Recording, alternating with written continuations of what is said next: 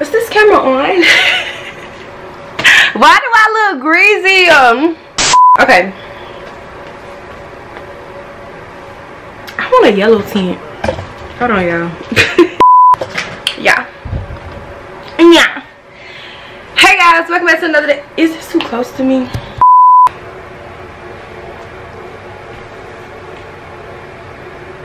Yo, just whatever.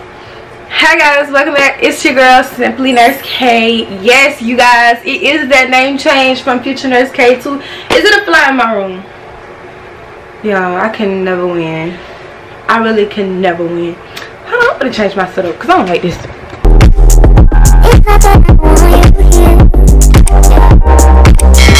Okay y'all, so I just moved y'all because I didn't like how y'all was sitting. But anyways, hey guys, welcome back. It's Simply NurseKay. I am so sorry for leaving you guys like I left y'all. Oh my gosh, I would never do it again. I promise you guys that I'm gonna try to post on here every week. I'm not sure on what day of the week just yet, but when I find out what's the best day for me to post on here, then I will definitely let you guys know in the video. But thank you guys so much to all my supporters that have still been subscribing, still commenting, still hitting me up saying girl please post. I really do appreciate you guys. If you guys ever miss me and want to get into a little bit on my personal life, then I would definitely recommend for you guys to follow me on my main channel at Callmekay. I will not disappoint you, okay? Anyways, we are on the road to 100 subscribers. I know that's not a lie, but hey, it is what it is. We're on the road to 100 subscribers. So comment, like, subscribe, tell your sisters about me, tell your mom about me, tell your brother about me, tell your uncle, your auntie, your sister, your cousin, your daddy, your daddy, everybody. Tell them about me and tell them to watch my channel. But anyways, you guys, so this video today is just going to be on how I became a neonatal nurse, how I'm liking it, and so forth. So let's just jump right into this video.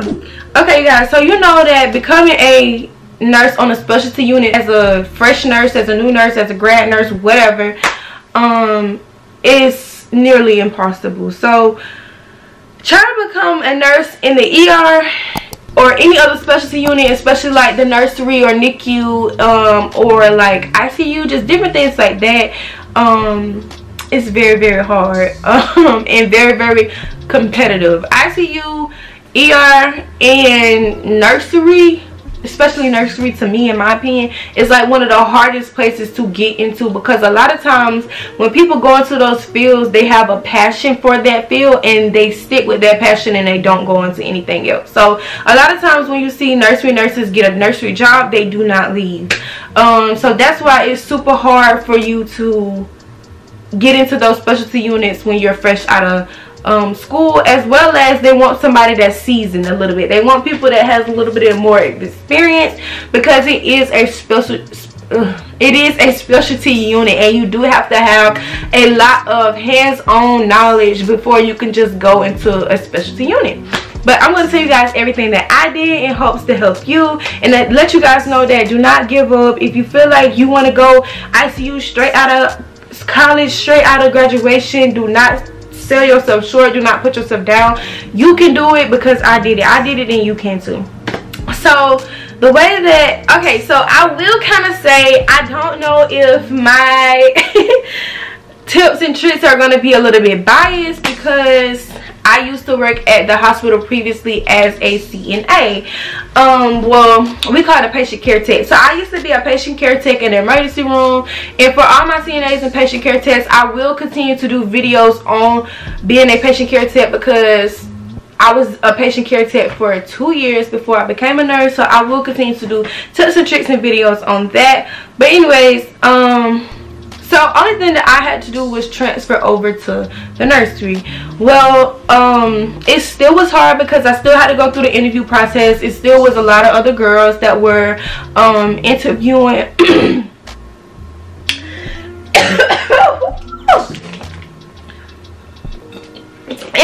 and graduating the same time as me.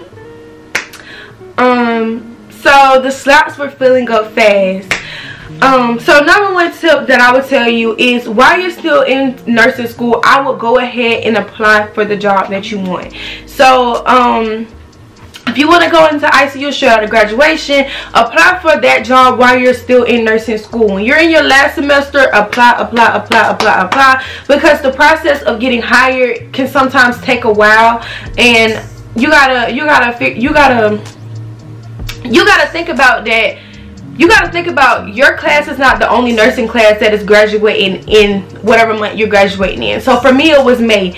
That is when a lot of other people graduate at the same time. So imagine you and 30 other applicants putting in a job application at the same time. It's going to be way more competitive when, instead of, okay, maybe March, you put in an application and it's only 5 of you guys. You know what I mean? All 5 of you guys possibly could get the job, you know.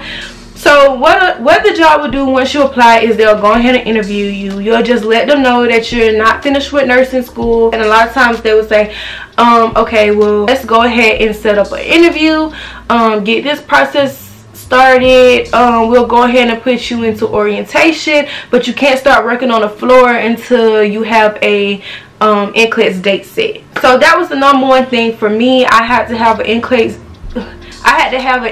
date set, and once I had my date set, I worked as a nurse and got paid as a nurse and started my job as a nurse. So definitely, I would definitely recommend to go ahead and apply for whatever job that you want.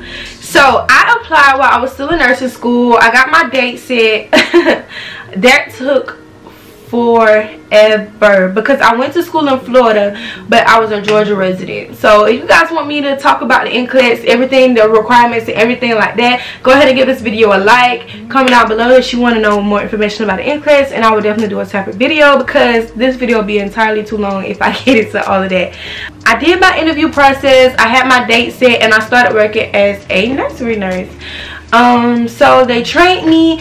Now one thing that a lot of people don't know is that you can't go straight into the NICU after graduation, or even like if you're switching from the ER to the nursery. Well, that's at least for my hospital. You have to be in the nursery as a neonatal normal newborn nurse for at least a year before you can start working in the NICU, and then at least 2 years before you can start working in the NICU independently. So it is a stepping stool to get into where you want to go. So that's something that I would just keep in mind, that before you go to these fields, then you won't really get your hands dirty or get your hands wet until you're actually like 2 years deep into it. So that's another reason why I feel like it was easier for me to get into the nursery, because I wasn't going to be doing ICU work right away. So that's another thing that I would look into at your hospital. I would look into like the requirements, everything that you need to have, how long it's going to take for you to get those requirements and certifications and everything, to know when exactly you're going to start working in the NICU. Because sometimes if they don't have like a, you have to be this type of nurse before you can get into the NICU, they won't hire you right off the bat.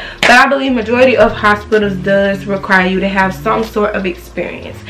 I feel like another little nugget that kind of got me into that role was COVID, honestly, because it was like a lot of nurses were leaving and different things like that. So a lot of slots and job openings started to become open. So I feel like that's why I said I don't know, I don't really want my video and stuff to be kind of biased because I was already working there, and then it was like in the peak of COVID, so it was just like nurses were coming and going. So it was, and another thing I would do and recommend is to watch the job like a hawk. Like literally go onto your go onto your hospital website every single day until you see a position opening.